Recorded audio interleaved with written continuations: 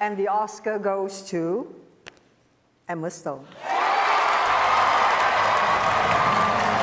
In a neck-and-neck race with Lily Gladstone, Emma Stone was not expecting to hear her name read as the winner of the Best Actress Oscar, but I think also contributing to her look of terror was the fact that Emma realized there'd be no hiding her wardrobe malfunction as she made her way up the stairs to the podium.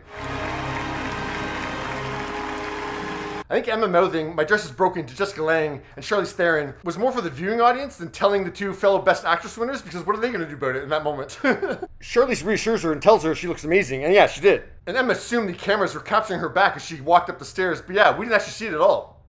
It was Emma's second Best Actress win after winning in 2017 for La La Land. Ryan Gosling, thank you for making me laugh and for always raising the bar and for being the greatest partner on this crazy adventure. And she blamed her broken dress on that film's co-star. Oh boy, my dress is broken. I think it happened during I'm Just Ken. I'm just Ken, where I see love, she sees a friend. Now, earlier in the evening, Ryan performed the nominated song from Barbie, which got Emma jumping out of her seat. That could have been the moment it happened. The final two nominated songs are from La La Land. In 2017, both Ryan and Emma turned down the chance to perform City of Stars and audition from La La Land. To perform these two songs, please welcome from the film, executive producer and Academy Award winner, John Legend.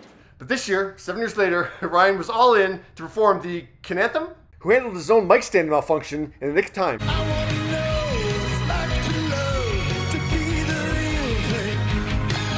And Ryan even gave Emma the chance to be part of the performance as well.